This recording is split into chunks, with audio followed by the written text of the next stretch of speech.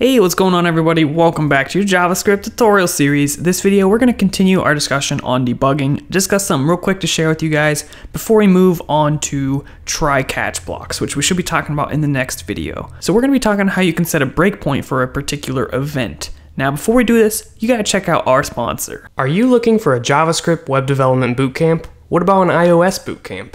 DevMountain offers classes online and in person with housing at no additional cost. Learn how to build real-world applications and get a job in the industry through DevMountain's career-centric program. Whether it's web development, iOS, user experience, or quality assurance, DevMountain has a class for you. Let them know I sent you their way and they'll give you $250 off the tuition. Link in the description. Alright, so here's the code we had from the previous video, and this is just some algorithm to calculate factorial. But a lot of times our JavaScript applications are going to be very event-driven. So someone clicks a button, someone drags over something, etc. So we might want to set a breakpoint to basically look at the state of our application when something like that happens. So first thing we're going to do, inside of index.html, we're going to create something. So let's go in the body, and what are we going to create? I don't know.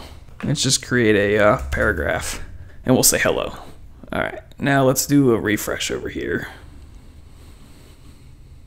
And we got hello. Now, if we want to listen for an event, such as a click, we can attach an event listener. So inside of JavaScript, what we can do is something like this. Document.getElementById. We'll talk about how to give it an ID in just a second. And then what we'll say is onClick. All lowercase. All right, so let's give it an ID back in HTML. We can just say ID, give it some name, whatever you want to call it, like so. And we can reference that over here. All right, so we have this property onClick, and what we can do is we can assign something to happen, so a function. It's actually easiest just to use an arrow function, so we'll just do that. Let's clean this up a little bit. Let's bring this down to the next line, and let's create an arrow function. And I'm just going to console log clicked.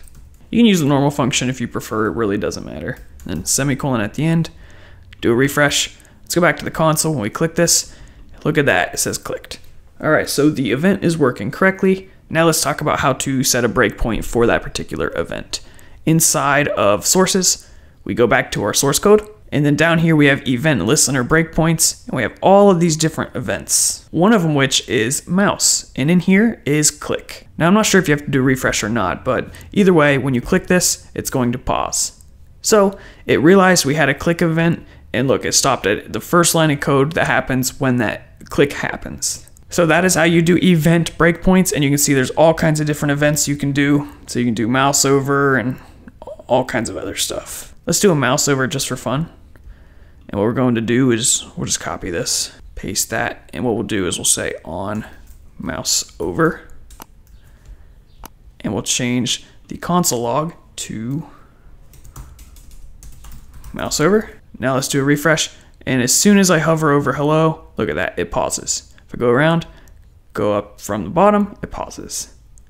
So that's pretty cool. So that is your introduction to event listener breakpoints. It's a great thing to do if you're having some issues with an event not working, or it's doing the wrong thing or something like that.